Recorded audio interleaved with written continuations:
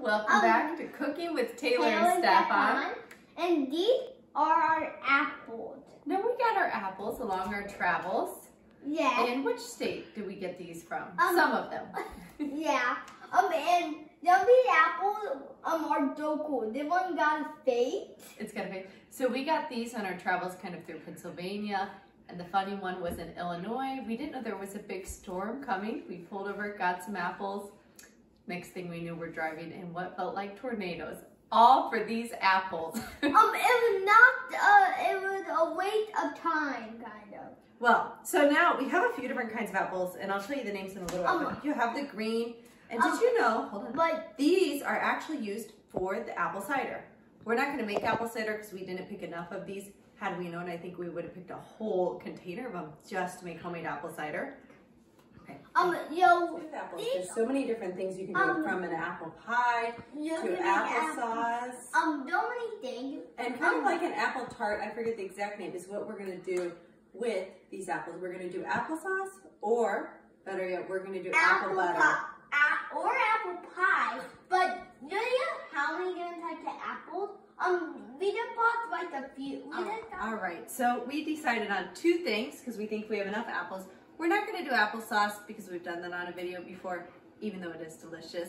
But we're gonna kind of do like an apple tart along with the apple butter. So we're gonna do both with these apples, and I'm gonna kind of show you briefly how to do each of them. But first, we gotta cut all the apples, and Stefan would love to explain some of the different types of apples. Yeah. And we're gonna put them all in one container, and then go and work with them from there. So talk to that one. This is the yummiest apple I ever tried though. Yeah, everybody loved the apple that's used for the apple cider. It's really delicious. So I'm gonna go ahead and cut them just like this, mostly for the apple tart, but then for the apple butter, it's not gonna make a difference anyways because it's going in one crock pot. So at the end, it's blended up, so it will not matter. So we're gonna continue cutting all of these up. And what I will do, just in case I don't film it, is I'm gonna cut a lemon and I'm gonna squeeze it on top of the apples as I go this way. Little scary, isn't it? This way, they don't turn brown. So we're gonna go ahead and just cut the rest of these out. Eating apple, this is the one good apple, but eating wet apple, you just gotta find the white box, the squishy part, and then you hold it with your thumb, and then you do, then you break it open with a cream, and then you enjoy. Okay, so we have our smaller crock pot. Almost forgot the name. You can tell how much I used this. So we have one 5-quart is what can fit in here. So that's how many apples we're gonna put in here. So we're gonna go ahead and just scoop them right in. We're gonna smush them down. And also, as you can see, we have the skin on. We're gonna have the skin on for every single one. I think it's crazy that we take off the skins on these apples. It adds color, and actually a lot of the nutrition does come from the color.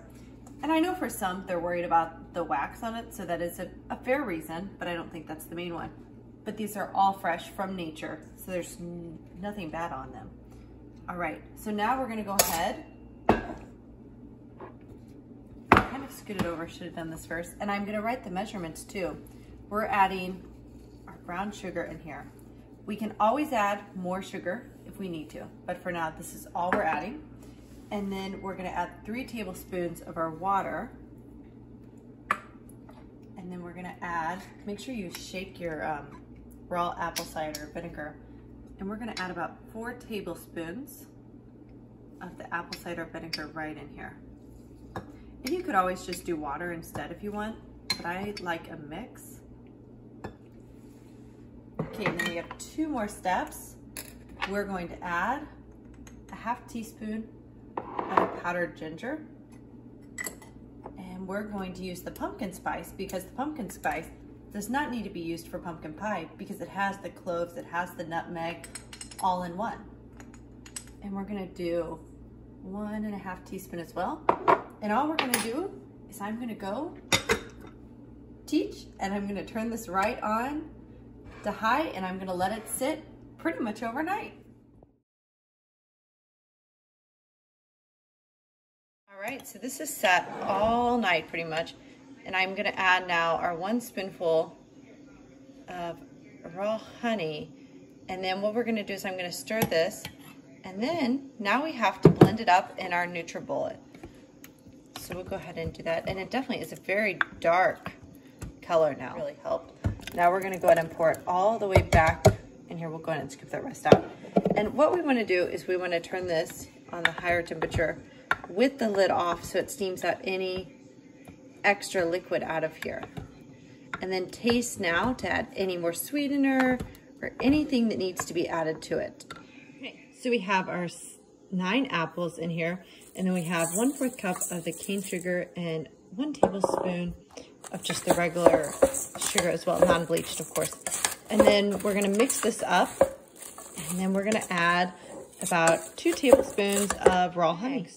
All I'm gonna do for this is just sprinkle on some pumpkin spice, or if you just have cinnamon, that's great too.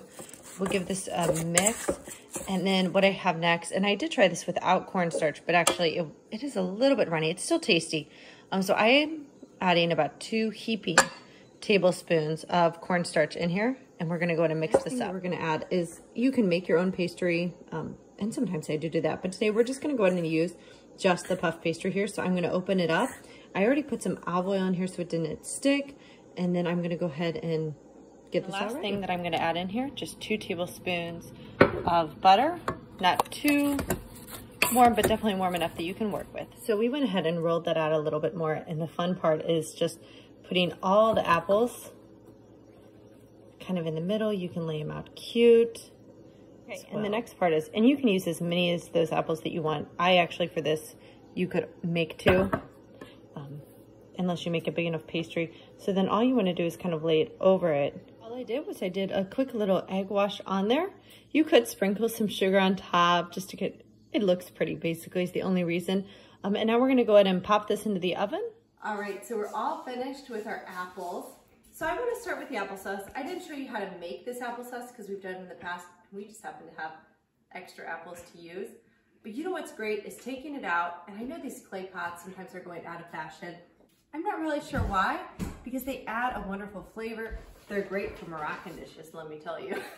But really, people always think of cold applesauce. My mom and I were talking about this, and she's right. But instead, why not bake this and take it out of the oven, nice and warm, all the aromas on a cold day, and have it even for a dessert or a snack, and gather around the table and eat this. And you know, I think what's great about applesauce, it's healthy. So that's even a better key. And now I want to look at the apple butter.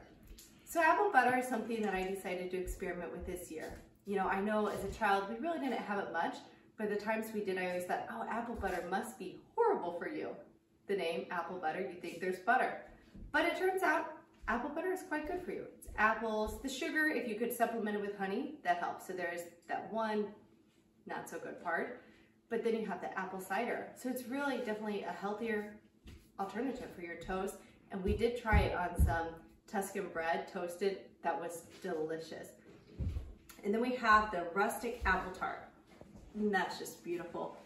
Definitely not nutritious, but really good, tasty. It just looks great. And I just want to say one more thing is, you know, with fall coming, you could give these as gifts. You could get ribbons. I was going to show you guys a ribbon.